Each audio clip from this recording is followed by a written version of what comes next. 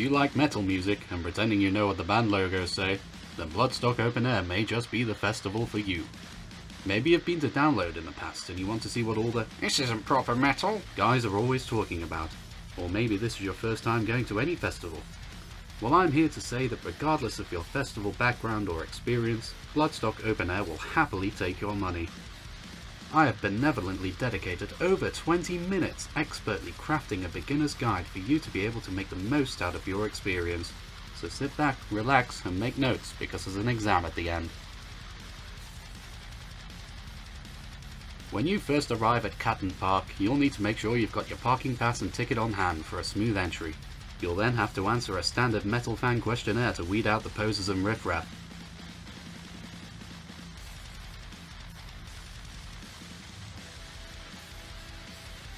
Once you're through the gates and have your wristband, it's just a short walk to set up your camp. There are 7 main general campsites at Bloodstock and there is only one correct answer for which one you should camp in. That's right, you guessed it, it's that one. The one everybody agrees is the best. Better than all the rest.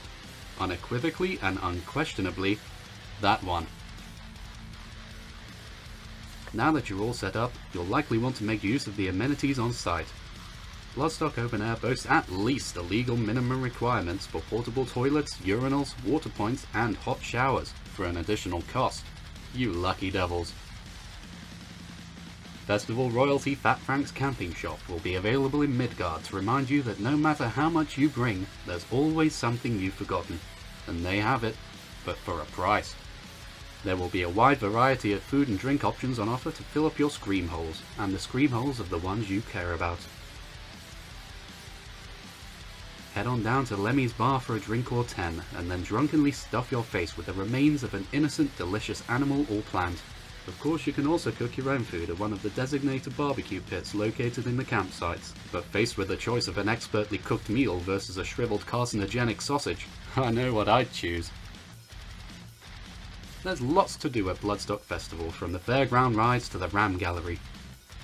Fancy listening to the same 3 songs played terribly on repeat? Then head on over to the Game Zone to try your hand at Guitar Hero and impress the crowds with your easy mode rendition of Through the Fire in Flames. The silent headphone disco will also be in effect on select nights after the bands, so come on down and hoarsely scream the lyrics to your favourite songs for all to hear. I'm a Barbie girl in a Barbie world. Life in plastic is fantastic. Patrons of Bloodstock Open Air have long followed a proud and noble tradition known as bin jousting, which takes place in... We can't put the bin jousting in, they've banned it. What do you mean banned? Well, people were getting hurt and the bin repair costs were crazy. But we had a whole segment planned. What the fuck am I supposed to do now? Can we at least use some of it? You can still use the history segment, I guess. Okay, fine, just run the tape. Honestly, fucking PC bullshit bin hating.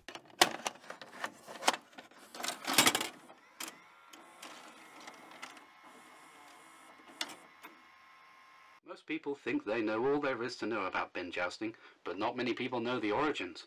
Where did bin jousting start, and why? It may surprise you to hear that bin jousting can be traced back as far as the early 16th century during the reign of King Henry VIII. The king was a lover of many sports, including jousting. However, when he became too large to ride a horse due to his chronic fattitis, he enlisted the aid of the Archduke of Biffa, who would go on to provide the king with a repurposed manure cart, upon which he would be pulled by specially selected members of the court. When the king died in 1547, a great procession of manure carts rode through the streets of London, and the next year, the first annual manure cart joust was held in his memory. So remember, the next time you see a man in a bin, think of the King of England.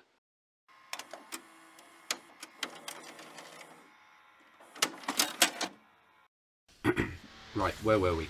Bloodstock is an all-inclusive festival. People of all ages, races, religions and genders are welcomed with open arms.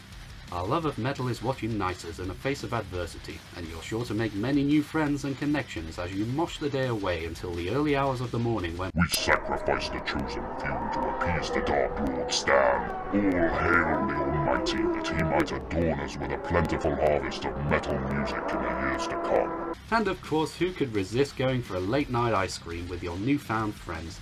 Save me a mint chocolate chip. This last portion of the video is intended as a rough guide for the essentials that you should be taking to your new favourite festival. We're out of time, the studio's about to close. Well, I haven't finished yet, I've still got the festival essentials to do. Try and stall them for a minute, so you've got to be really fucking quick. Okay, fine. Fuck it. We're gonna speedrun this bitch. Take jumping gear, dry shampoo to clean your hair. Ticket phone, toilet roll, alcohol. Water mat, sleeping bag, changing plug when weather's bad. Waterproofs, walking boots, alcohol. Take a speaker, bring the noise. Baby wipes and nano toys. Power bank, earplugs, alcohol. Of course, you could also take some soft drinks or non-alcoholic beverages. Do the fucking fighting, Joe! Bitch. Medication, petty cash, towelettes, and refuse bags, body spray, toothbrush, alcohol, alcohol, alcohol. Don't forget the alcohol.